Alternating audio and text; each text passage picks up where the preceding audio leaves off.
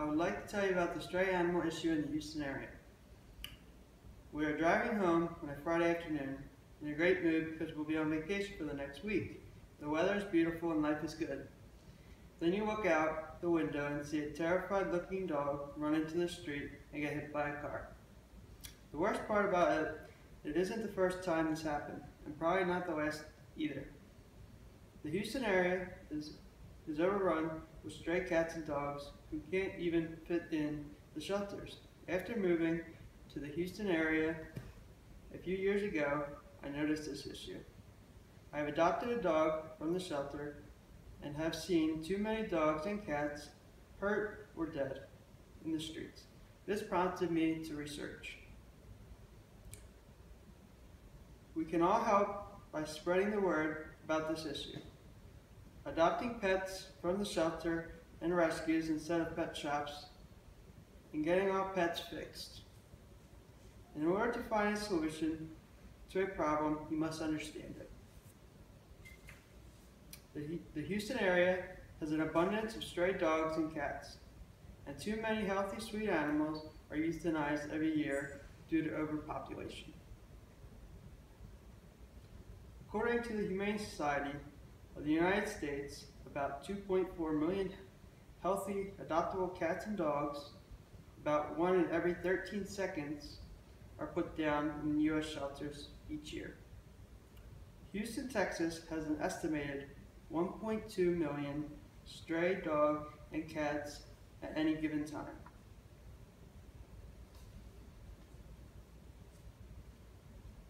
Not enough people are getting their pets spayed or neutered. And on top of that, there are breeders of all kinds trying to sell pets. Animals that are not fixed and end up reproducing with others, and the result is a whole litter of unwanted dogs or cats. Many of these end up in shelters, which are constantly overfilled. Harris County Public Health and Environment Service shelter was originally designed to hold 12,000 strays, but it is currently holding 25,000.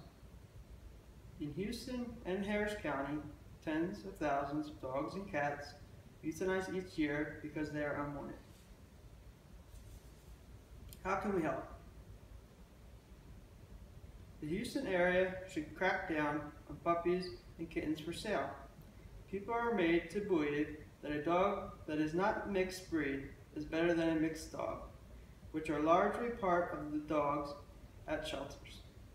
So instead of adopting, they look to pet stores or breeders.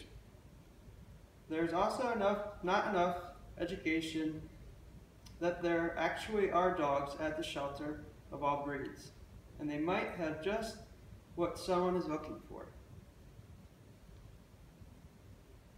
Spaying and neutering costs should be reduced at all places.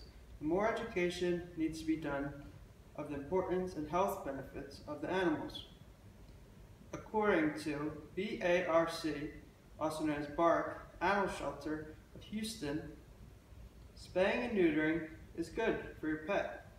It reduces the chance of reproductive cancer, prevents females from having heat cycles, reduces the chance males will spray or mark their territory, lessens a pet's urge to roam and get lost, reduces the pet's overall population problem. In conclusion, there is a huge problem in our area with stray dogs and cats that the shelters cannot keep up with, causing so many innocent animals to be put down. We all need to get together and help. Education is key on this matter.